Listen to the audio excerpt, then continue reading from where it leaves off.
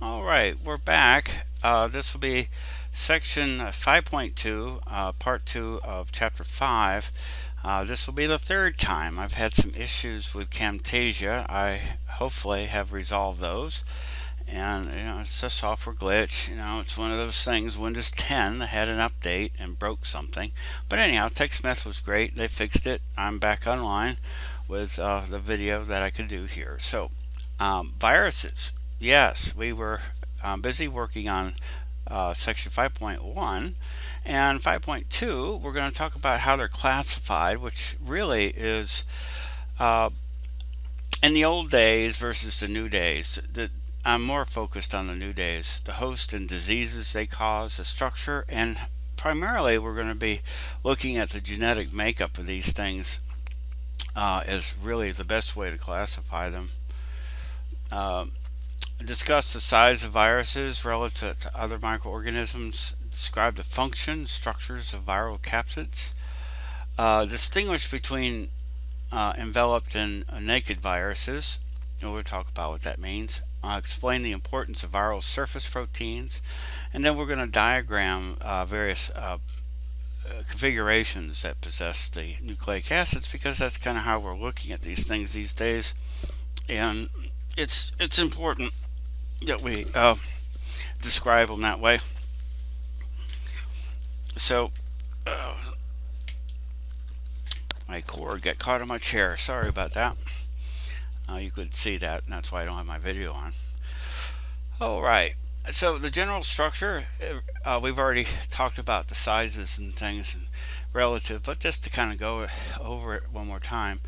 Of course, viruses are considered the small ones. When you buy a water filter at the store, 0.22 micron or smaller, they don't filter the viruses, some of them, and of course nor do they get the moose urine out of it that's upstream from where you're camping, but that's okay. The smallest virus is parvo, which causes parvovirus causes some really disgusting things in dogs, intestinal disruption, and they're about 20 nanometers in diameter. The largest is the Mimi virus, which I have yet to be able to print. My software that I use, this virus pushes all my limits. It's so big. I haven't yet, so I may have to do it in pieces and parts and then glue it together or something. I don't know. It's not the best way to do it. Hopefully the tools will catch up. Cylindrical viruses can be relatively long. Those are your tobacco mosaic type viruses, about 800 nanometers. They're also narrow, about 15, so it's quite interesting. They're filamentous type shape. So I like to focus on various viruses so that we get a good kind of perception of what's going on with these viruses. It's just one of those things.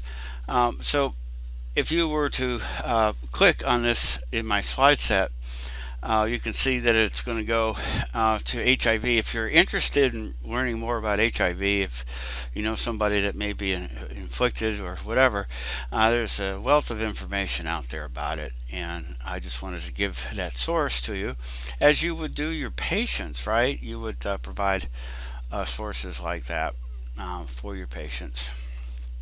So HIV is very interesting. It's a little bit unique. This is a rather large one. This was provided by Scripps Institute. I actually printed this. It's the largest one, but I had to do it with a specialized program that someone had written that allows me to image that and to compress it, and so that I had enough space memory wise. The tools aren't available for the Mimi virus, but it was for HIV. And what I did is I took it and cut it in half, which is really cool. And then the gentleman that actually wrote the software and does a lot with PDB, which I'm going to talk a lot about today, the PDB data bank, that database that is available provides X-ray crystallography files, and David Goodsell, Dr. Goodsell, is a gentleman that is an X-ray crystallographer, and we invited him over to Wake Tech, and I got a chance to meet with him for several hours. He's done Molecule of the Month on PDB. It's amazing. You got to check that out.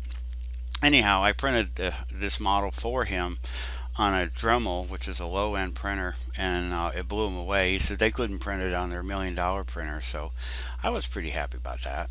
Not that he couldn't do it on his $1 million printer, but here's another virus. You can click on this, and the idea behind this one, it'll take you to a server and allow you to sort of explore various pieces and parts of that virus design. In fact, let me show you.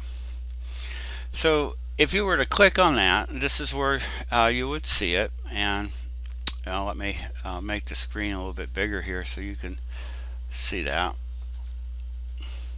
By the way, I'm using a browser called Vivaldi. It's a Chrome type of browser, but it doesn't come with all the bloat that Chrome does. So, and it's compatible. I've been using it for Blackboard. Seems to be working. It's very fast. It's very nice. So anyhow, so if you wanted to know what that particular protein does in this HIV, you can see it's a capsid protein. But the thing I want you to focus on, look at the subunits. There are repetitiveness in this. This capsid, it forms a cone around the viral RNA delivered into the cell during infection, but it's assembled like tiles to form these geodesic type of cones. It's not the only thing that does that. Let me click on let's see, the outer, these are the outer envelope type proteins.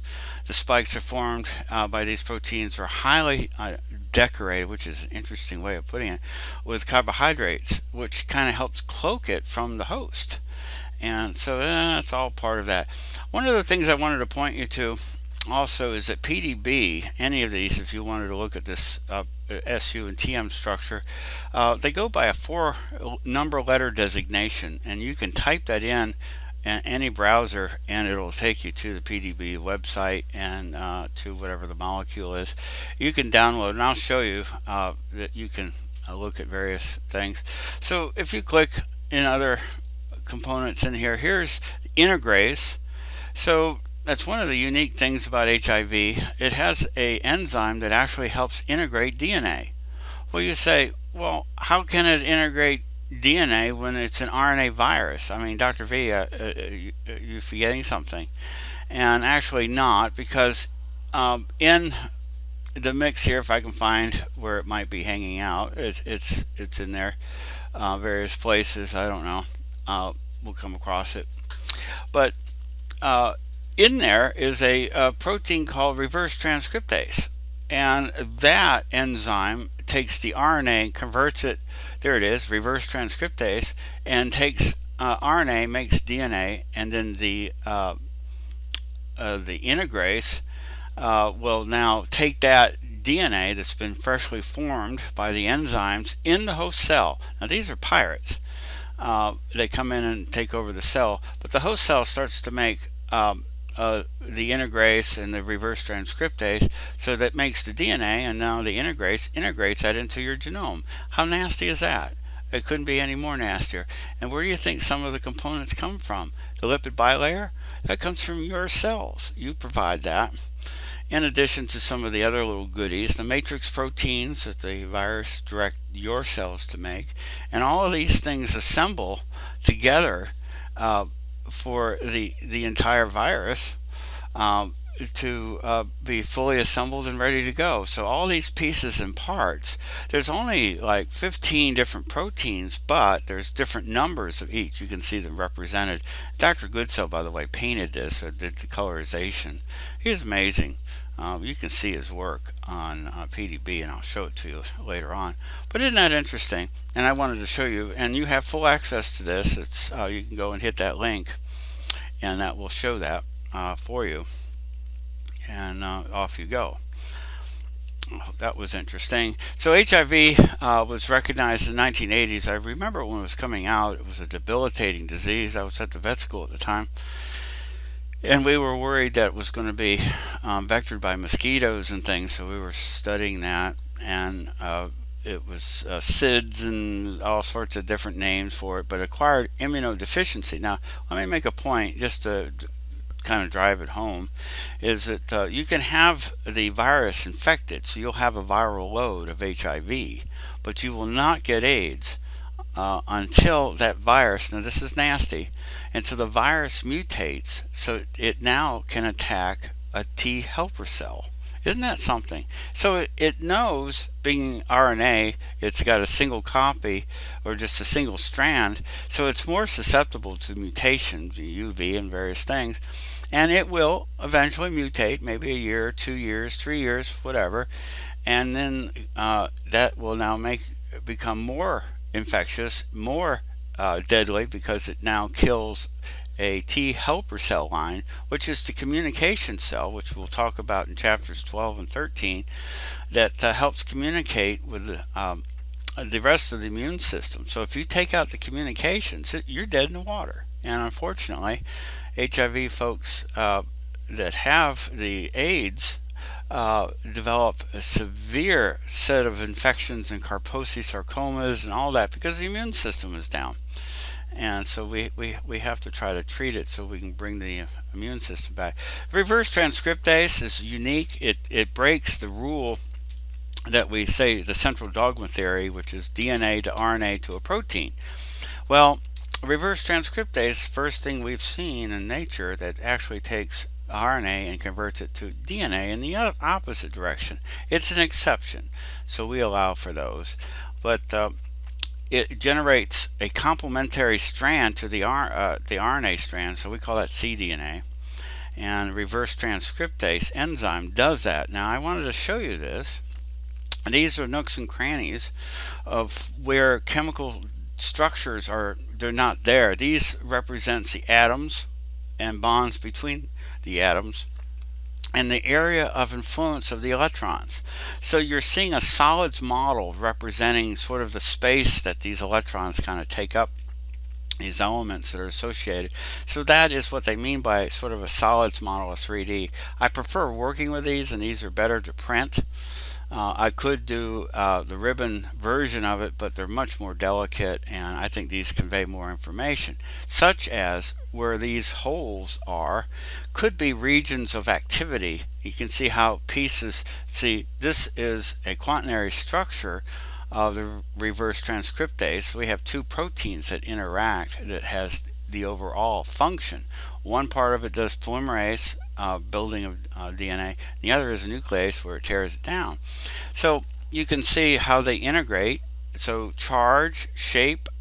So if this is negative in this region, this has to be positive in that region, and that sort of thing. And this is how these associate. So this is protein structure, and you can see it now is folded in such a way that it can actually hold nucleic acid, and in this case it's a double-stranded piece of DNA, and it's right in that groove, and that's how this works. And this subunit is called P66, and this subunit is called P51, and you can see how we represent this. I could print this and put this very model that you're seeing here in your hand so you could explore it. But I just wanted you to see that that's why I believe in doing the solids models, 3D printing of these. It helps your understanding when you can actually see it and feel it. I call it the didactic experience. So you can look and see that the retrovirus, which means that it has reverse transcriptase, and it binds to the outer membrane. These receptors will bind. I like to kind of liken it to pushing the elevator button. It calls the elevator, and then once the door is open, you can kind of descend into whatever. It's kind of how it is, sort of like those airplanes on the deck of an aircraft carrier. They go below, and that's kind of what's going on here. We call the process endocytosis. As far as our cells are concerned, we're trying to bring in something that, hey, somebody rang the doorbell, it's friendly. It's not, it's just pretending to be. And so there's endocytosis. It comes in, Now, these things are really interesting because the way they're assembled and the way they come apart, these actually self-assemble and then they self-disassemble. And so they uncoat. They kind of spontaneously fall apart and reveals all the nastiness of the gooey center of the virus or the RNA. And then you have already active in there the reverse transcriptase and the integrase. There's a reverse transcriptase and integrase. So it immediately starts making DNA out of the messenger or the viral RNA. It integrates, then it incorporates it into our genome, and then it starts to manufacture pieces and parts of the virus. They self-assemble, they bud through our phospholipid bilayer and bringing any embedded proteins and the like with it. And so this is a full viron that has that coat all the way around it. So there you go. Now the important part, as far as I'm concerned, is the integration of the DNA. Now, so right now it's a virus factory, so that contributes to the viral load. And so if somebody has HIV infection, not AIDS, HIV infection, the virus load, this is how we get those high number of viruses in the bloodstream. And there's not, unless you block reverse transcriptase or other drugs to stop that. And then if you can stop it or at least slow it down greatly, then the chances of it mutating into a form that stops the T helper cells, well, there you go. That's job one. So the viruses now are trying to propagate, and it's waiting for a mutation where now it shifts to AIDS, where you actually have your immune system affected. There's no vaccine. There's numerous drugs in the day back in the 80s. It used to be $6,000–7,000 a week, and you'd have to have an alarm clock to wake you up at certain times to take those meds that would make you vomit and sick and feel awful. And I just feel for that. It's just a horrible scenario. The drugs have gotten better, but they still have side effects and various things. And the problem is HIV virus becomes resistant to it. So they switch to different drugs, and then after a while they become sensitive to the drug that you initially used, so you can switch it back. And they're finding that the viruses have a harder time mutating back to what they originally were at one time. Don't ask me why, I don't know. But that's what I've been reading. So we're still looking at about 2 million new infections every year, which is really sad. HIV, the virus, is from the retroviridie, which makes sense. It's a retrovirus, and it's a family. There's several that have the reverse transcriptase, so we clumped them together. It's enveloped particle with a conical core. In other words, it has this conical shape, and that's where it holds the nucleic acid. It's linear, single-stranded RNA genome of about 9,700 base pairs. Okay, they thought it evolved from a monkey with immunodeficiency, but the HIV is distinct because it infects only humans, and there's of course no vaccine. And if you look at the structures, I've kind of already gone over this. It has a little bit more detail if you're interested in these things. But each of these have a certain feature. But the reason I showed this again is look at the genetics behind it. I'm not going to have you worry about it. But the virus has a really pretty complicated way of manufacturing each of these proteins that stick together. And it forms this terrible, terrible virus. There's the conical shaped capsid protein that's on the inside of that virus. If you remember that big white rotation I did with the adherence mechanisms, this is on the inside, plus packed with all its luggage for doing some of the nasty things that it has to do once it gets in the cell. So HIV is one of those complex viruses surrounded by a membrane filled with diverse collection of viral and cellular molecules that it doesn't make, you make it. And it does it under direction and under duress, and you make it, and just awful. Now, if you're interested in finding out more about this virus, and you can view it in 3D and do 3D rotations and the like, go to PDB. Just type in, once you just Google PDB, and it'll give you a link, and then you can go to the main, and you can just type in HIV and it'll take you. But there's the 4-letter number designation for each of various things. So if you were just to type that number into the search box, you would get that. There is a free built-in to your browser capability. NGL is a browser-based visualizer, and it does it in 3D, so you can do 3D rotations with that. There's a simple viewer that it doesn't take much resource that you can do. It's free. Protein Workshop, you can look at proteins, a little bit more in-depth type of modeling you can do with that. But you can download any of the X-ray crystallography files for the download files, and there's one in particular.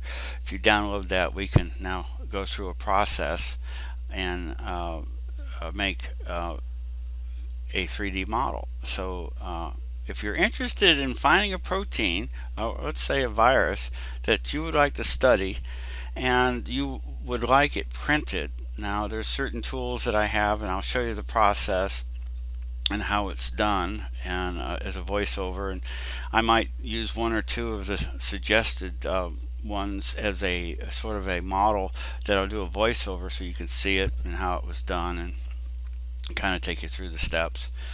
And then 3D print it. I have a Dremel that's got a camera so you can actually see it being printed. And so anyhow, if you're interested in doing that, let me know. I've already had a student let me know that they would be interested, and by all means I'll do the best I can in the time that we have. It doesn't have to stop at the end of the semester. We can continue it on in the fall. I do start research projects with students, and there is funding for it, and if you're interested, I can get you the literature. Just shoot me an email and I'll see what I can do. So there's the HIV. I've already kind of shown it, but there's all the proteins and things. It's kind of interesting, and you can click on that and it'll take you to the site. Now, the next virus I wanted you to look at was Zika virus. We've probably, or you've probably heard about it, because it causes birth defects. It's a really kind of a strange thing. We're seeing it vectored by mosquitoes, and this Zika virus is transmitted. So you can get the JPEG of this, and which is just a file, so you can see that. This was colorized by David Goodsell. Dr. Goodsell did this at Scripps Institute. He has a certain strategy, the way he does it, to highlight certain characteristics. It's amazing. These are various clusters of repetitive type of protein subunits, each of the different colors, and then these are mechanism proteins that it uses to adhere to a tissue, the tissue trophism that I've been harping about.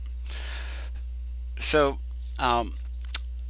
this is 3D rotation of a Zika virus, but you can see some of the subunits. What I wanted you to see is how well they fit together, and yes, you can see through some of the holes. It shows you how the proteins kind of interact. These are repetitive subunits. This thing will self-assemble and line up in such a way that all of this just comes together, which is really a very disturbing thought. So there's the Zika virus. Is an artistic rendition, just showing you the.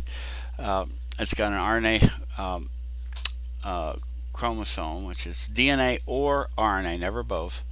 You can see that the similar things, a lipid envelope, just like we saw with HIV, membrane proteins that this virus had you make and assembled, and all sorts of nastiness are there.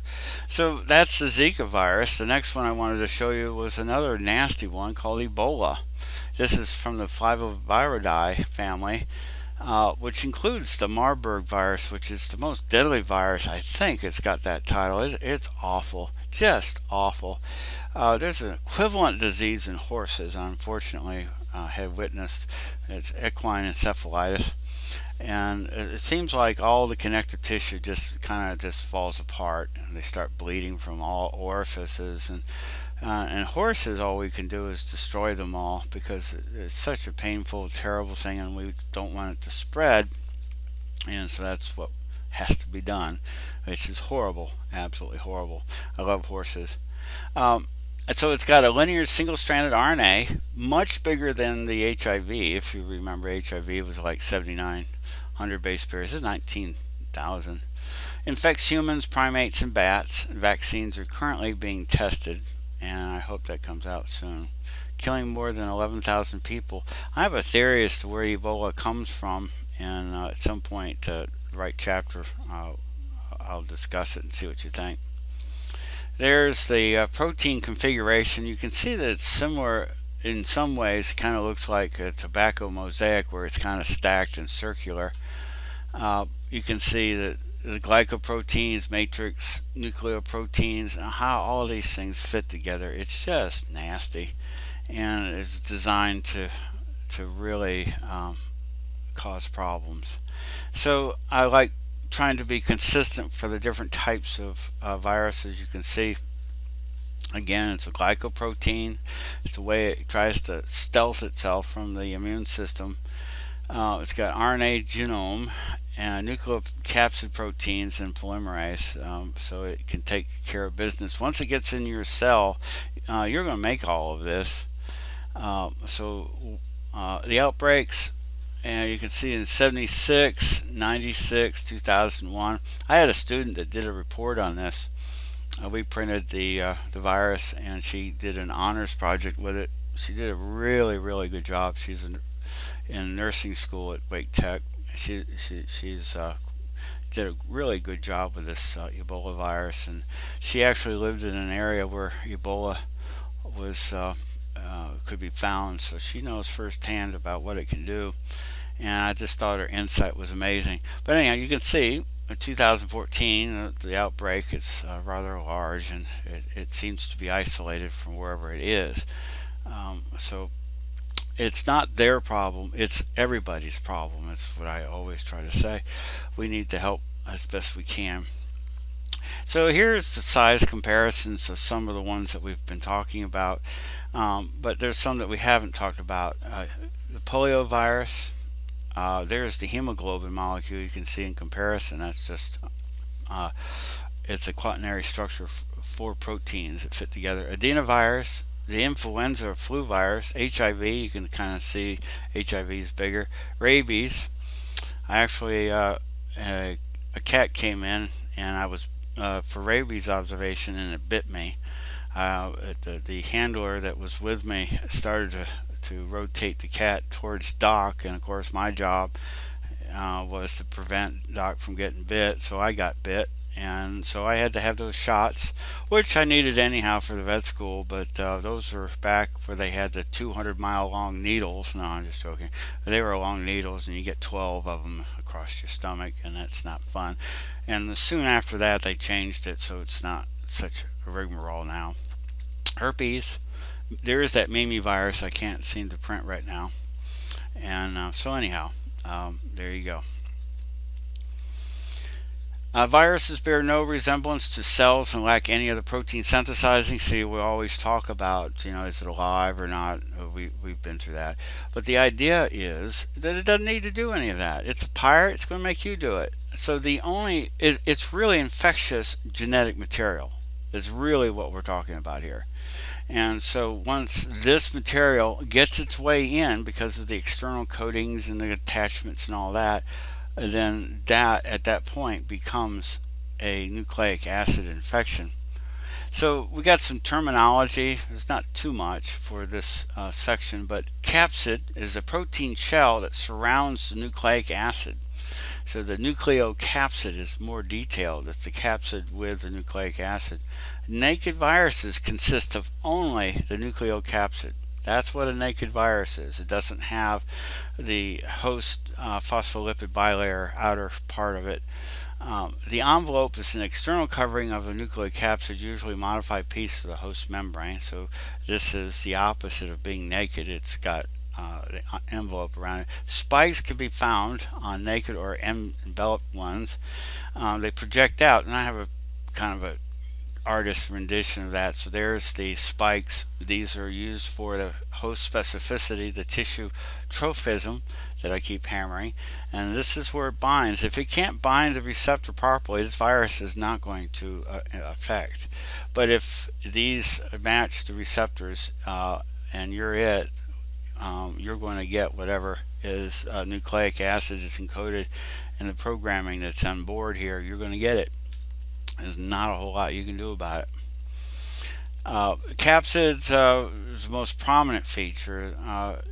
The key and why I included the slide is that they self-assemble. They're built of subunits. You see, it's a reoccurring theme from virus to virus to virus, is that they're made up of these small protein subunits, and together they build together, and they build these functional viruses that are just well, you know, it's just awful. And then to have us pay for it, in other words, they build it under our watch, that's just terrible. So you can see the crappy slide here just showing some of the ones that have capsids and ones that are not. Bacteriophages, really interesting. Bacteriophages, these are little legs. At first they thought it was just for attachment, but this actually moves, it walks on surfaces of bacteria and things. And so this segment here is from the collar on down, it kind of scrunches and gets shorter, and the DNA the DNA gets inserted right into the bacteria, and it's kind of like an injection needle, and off it goes. So enveloped viruses take a bit of the cell's membrane.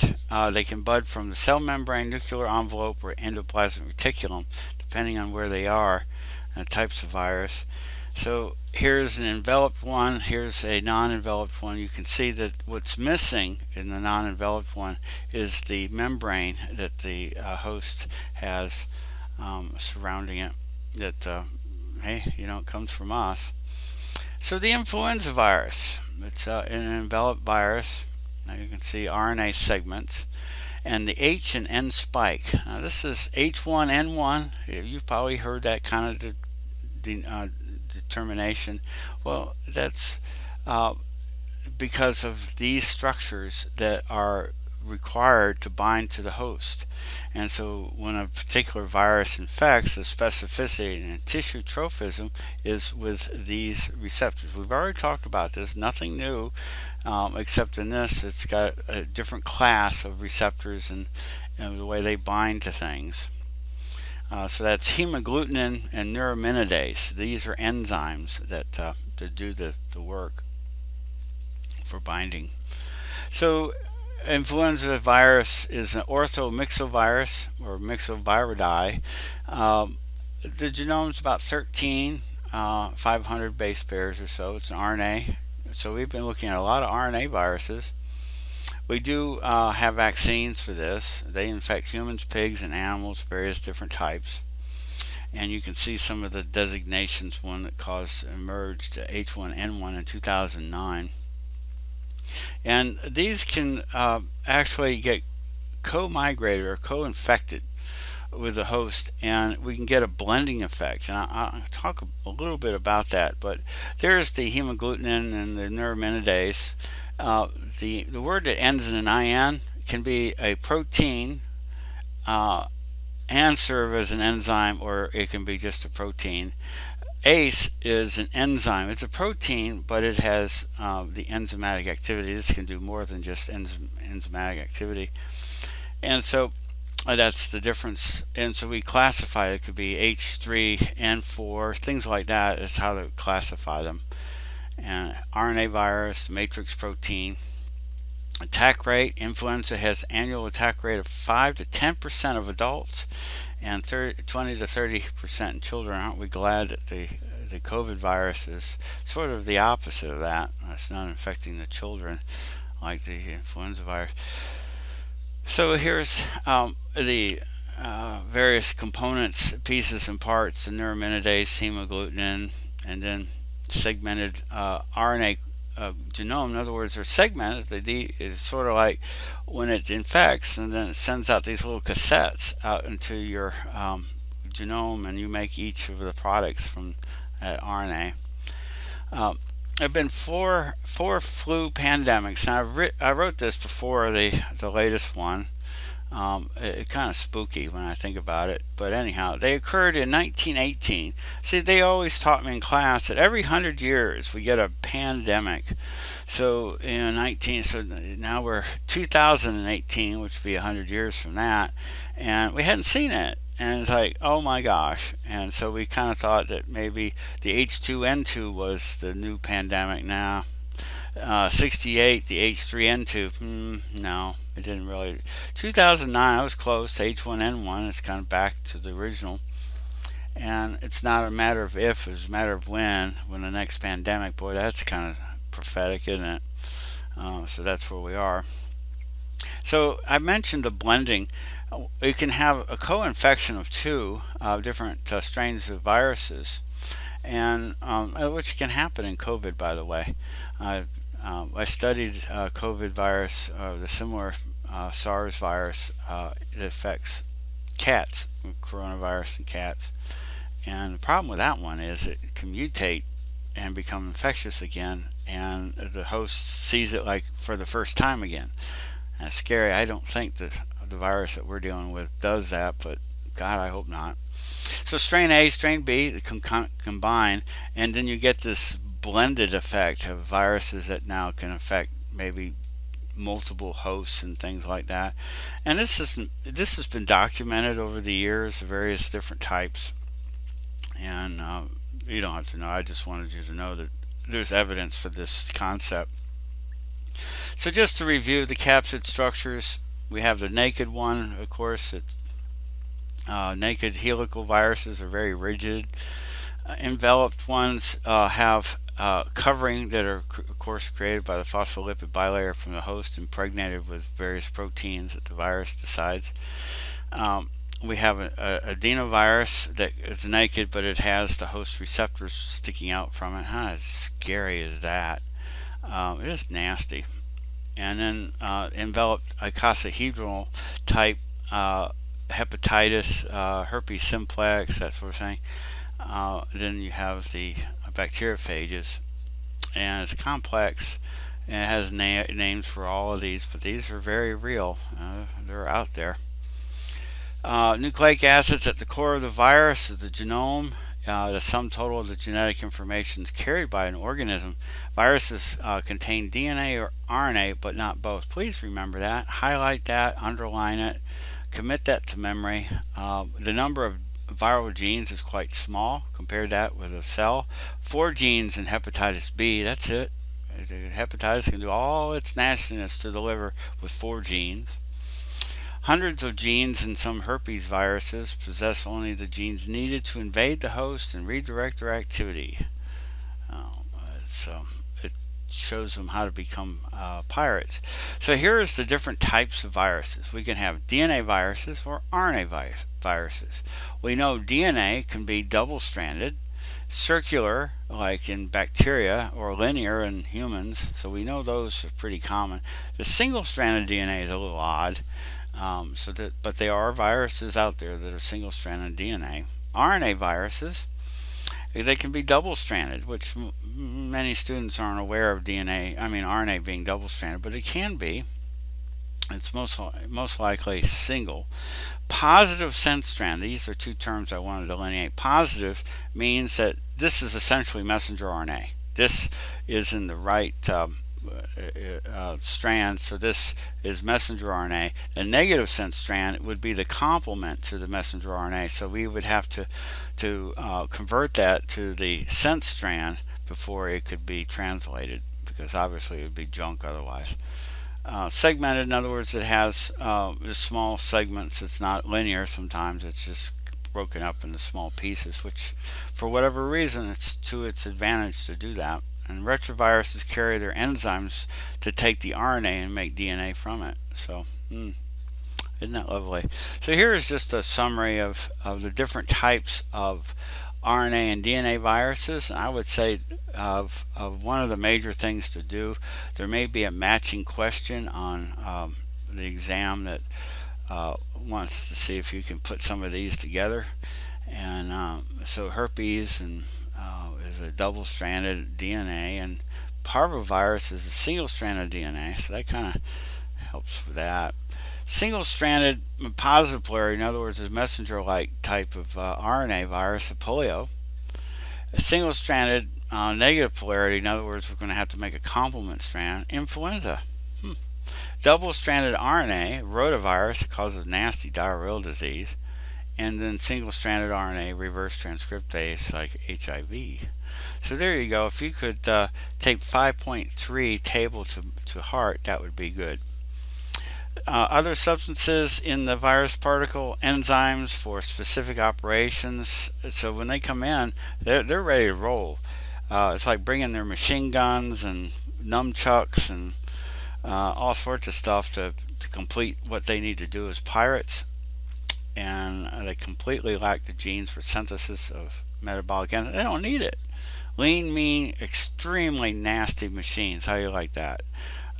Some viruses carry away substances from their host, like tRNA. I mean, they just steal, pillage, do whatever it takes. It leaves the place a mess, kills the host. So 5.3 is really quick. We'll kind of go through it. I'm not going to have you go into too much detail. I kind of view this as a higher level type of material for a different course, but it gives you sort of the summary of everything we've already talked about. Viruses are minute parasites. Okay, nothing new there. Nature of the virus replication cycle is the way the viruses are transmitted, host and responses and all that, which is important. It all affects on how it multiplies. So if you think of the bacteriophage, the regular virus is the animal virus, is absorbed. In other words, they attach, they get inside, they uncoat, they start synthesizing all the crap that they wanted only for them. They tell the cell to stop making their stuff. Then they self-assemble, and then out they go. And if you need to remember that order, APULSAR is a good acronym. I use these things all the time. I remember Private Tim Hall gives you all the essential amino acids. It's the first letter of each of the amino acids in Private Tim Hall. And I remember that from high school. It's a very powerful mnemonic tool for memory. And that's why sound bites, when politicians use sound bites, is why people remember them. It's just simple little things like that. So you can see absorption of the bacteriophage just attaching to the cell, and then once it penetrates, I'll give you a few minutes to memorize this. No, it just shows that it's penetrating, getting its ugly nastiness inside. But the absorption part, do not just glaze over that. The virus can invade the host only through making an exact fit, lock and key. In other words, you got to have the key to unlock that door. If that key doesn't work, it's not going to happen. So there are some people that are just naturally immune to HIV, and it's because of that. The key it fits the lock, but it won't turn it, and so lucky them.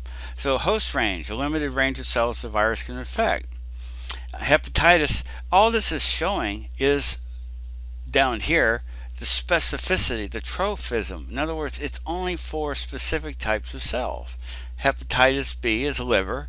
Poliovirus hits the intestinal and nerve cells. Only those two types.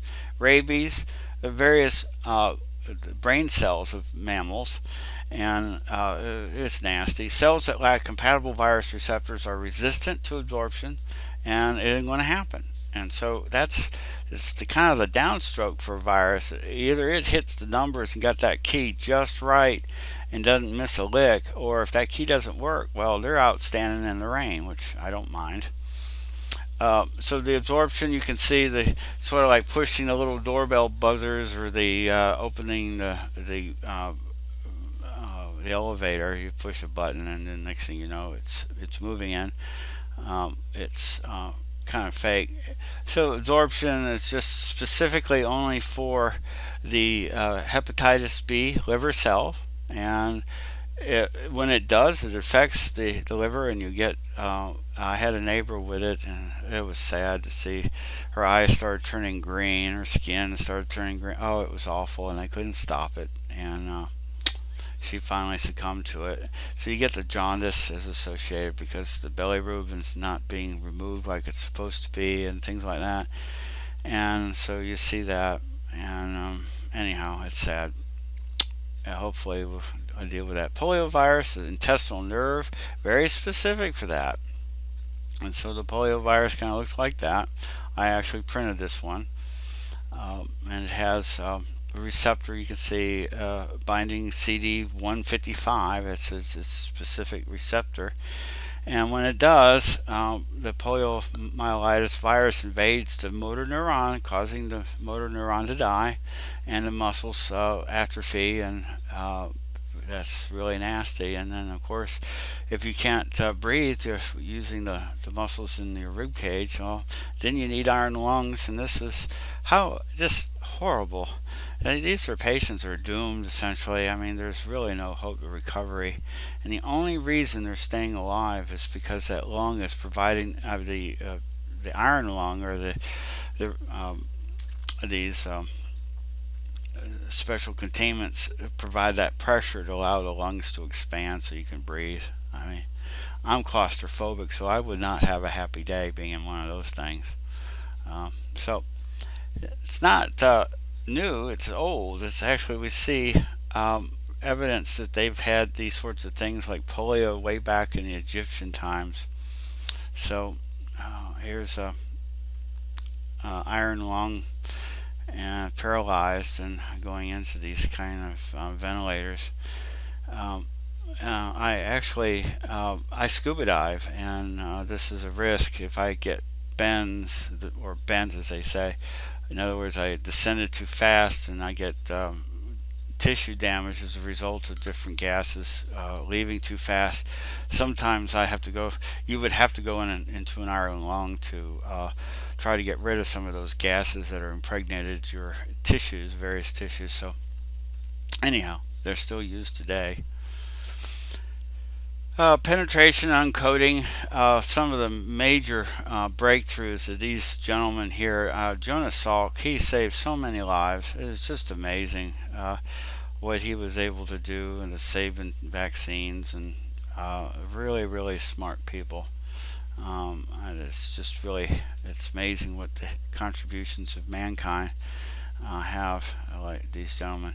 So penetration, uncoating, getting the viruses in there and uncoating it so you can get all the features of the enzymes and the RNA or DNA in there to start. It's pretty obvious. And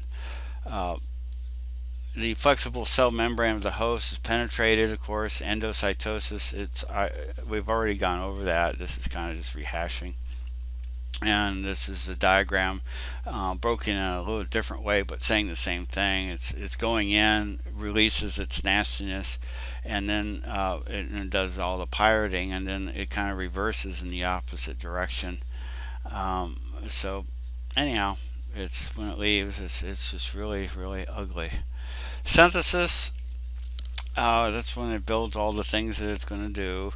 DNA viruses, RNA viruses, kind of work similar. Retroviruses turn their RNA genomes into DNA, and then they incorporate it into the genome. So we can go directly with the DNA viruses. RNA viruses are replicated and assembled in the cytoplasm, and that's about the best it can do. So that's good. Double-strand DNA viruses in the early phases, viral DNA enters the nucleus, RNA transcript moves, and off it goes. Late phase parts of the genome are translated into proteins required. It makes new things. So either they go dormant inside, or they start being produced. This sort of does the same sort of what we talked about with the negative and positive. Table 5.5 kind of helps you see visually some of the viruses that with the different DNA or RNA types, and it's just a good review. We've talked about all of these things. And so the length of replication cycle varies from 8 to 36 hours. Isn't that just nasty? It's just, phew, geez. Wow. So assembly and release, a lot of, just to keep in mind that it's self-assembles at the end, releases the number of viruses. Could be like pox virus, infected cell. It releases 3,000 to 4,000 of those things. Polio, 100,000. and then there are others that release even more.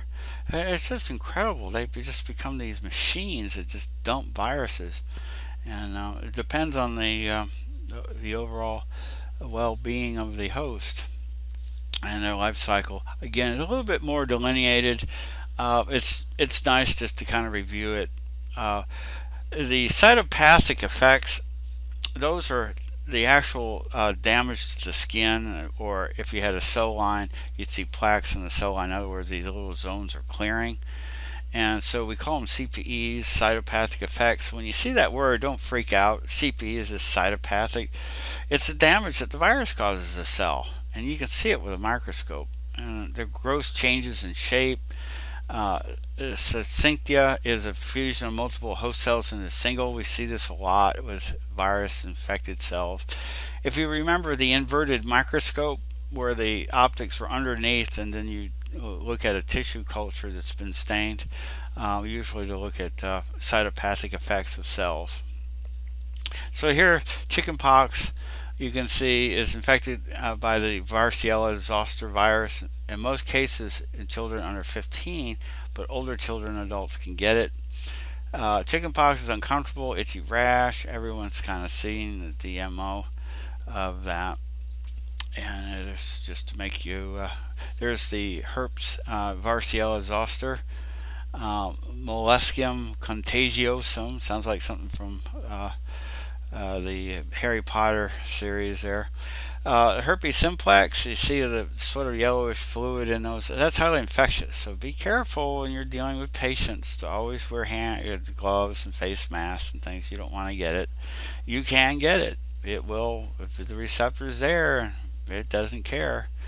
I always worry about these sharing towels and clothing. You won't see me doing that at any of these hotels and things. I bring my own stuff. Wrestlers, I used to wrestle when I was in high school. I made it through it, but boy, nasty.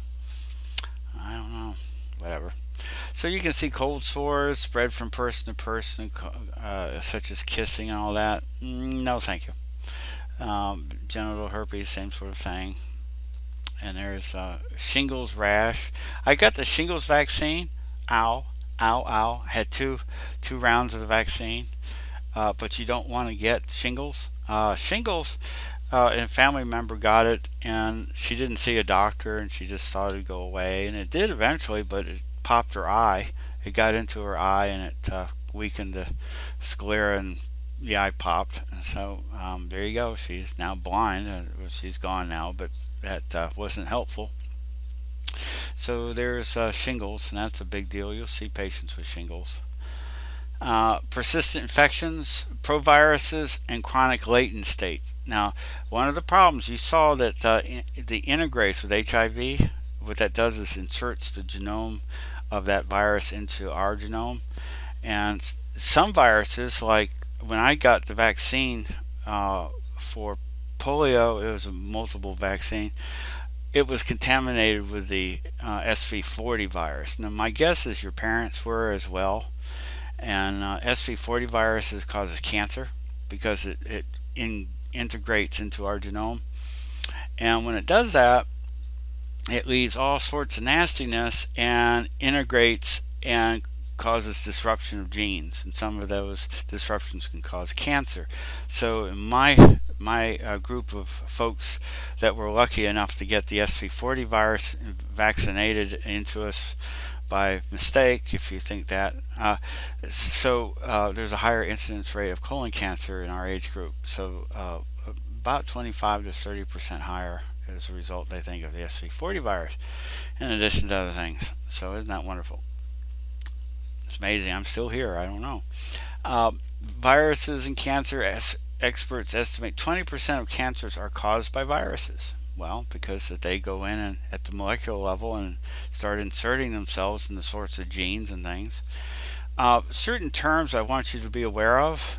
Oncogenic. Now, onco is cancer in Latin, sort of cancer-causing viruses. So when a cell is happy and normal and then gets transformed by a virus, we call that transformation. and that viruses carry genes that directly cause cancer. Other viruses produce proteins that induce loss of growth or regulation, leading to cancer. So it can be direct or indirect, is really what it's saying. And so nothing new here. We've already talked about that. And transforming cells. And transformed cells increase the rate of growth, as we know with cancer. Changes in surface cell capacity to divide indefinitely. Oncoviruses, mammalian viruses capable of initiating tumors. Well, we know the papillomavirus, HIV, it's a STD.